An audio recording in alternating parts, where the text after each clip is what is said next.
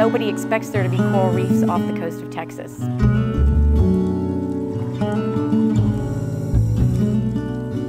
One of the reasons we're working so hard to protect the flower garden banks is that they are one of the most pristine coral reefs in the world. These are the healthiest coral reefs in the whole Caribbean and Gulf of Mexico and have more coral coverage than you will see anywhere in any of those regions. Over 50% of the bottom is covered in living coral resources, and that's unheard of at a time when we have worldwide decline in coral reefs. We have big, huge boulders of coral that are just piled one on top of the other and have just been growing out there for thousands of years and creating a massive high-profile reef that sometimes rises 50 to 20 feet above the sea floor. You know, there are threats that face the marine resources at the flower garden banks.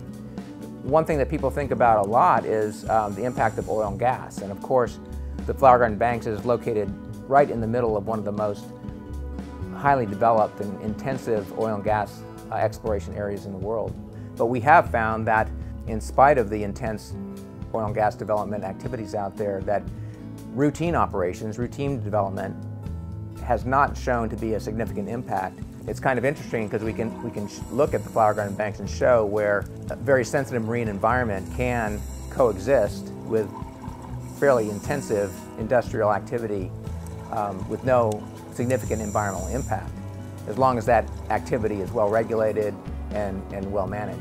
It's been constantly monitored since the 1970s, and it's one of the longest term monitoring programs of any coral reef in the world. So we know that it's as healthy now as it was in the 1970s, maybe even more so. And as we get down the slopes and a little bit deeper sections of the reef building corals, we actually see almost 70% cover in some areas, which makes it a great place to study. We are seeing healthy populations of predators, we are seeing healthy corals, and although we do occasionally see the bleaching and the disease that are prevalent on other reefs, we don't see it in the same quantities. So the flower garden banks is kind of the canary in the coal mine. It's a great place to understand what might happen next and what we're striving to get back to in many other areas around the world. Coral reefs worldwide are in decline, but the flower garden banks coral reefs are still magnificent and still healthy.